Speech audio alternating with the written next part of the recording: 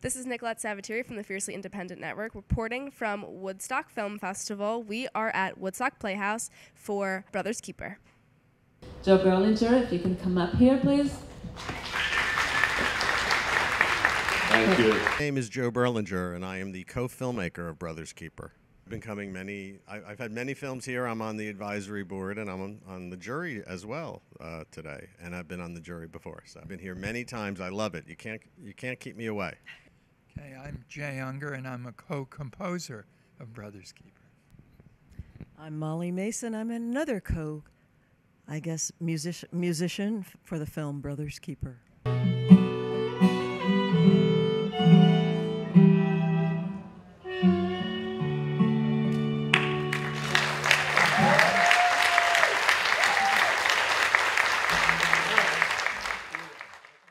The film is a film I made 30 years ago with my filmmaking partner, Bruce Sinofsky. I can't believe it's been 30 years, so it must mean that I was 8 when I made the film. It's about 4 dairy farming brothers in upstate New York, 2 of whom who slept in the same bed together. One was accused of murdering the other. The town rallied behind this guy, thinking he was innocent and that the confession he allegedly signed was coerced because he had a limited IQ.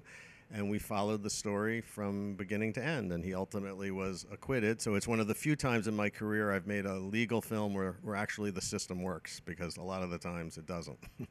Oh, the inspiration was the people and the story. We tried to just gain that. It was a huge leap of faith, and we maxed out a dozen credit cards, spent all of our money, and luckily it had a happy ending. Okay. Well, I've been fiercely independent for 30 years and will continue to do so.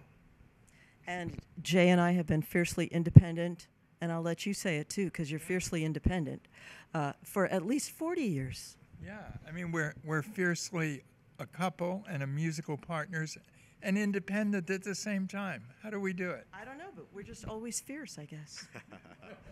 All right, thanks, guys. Thank you so much.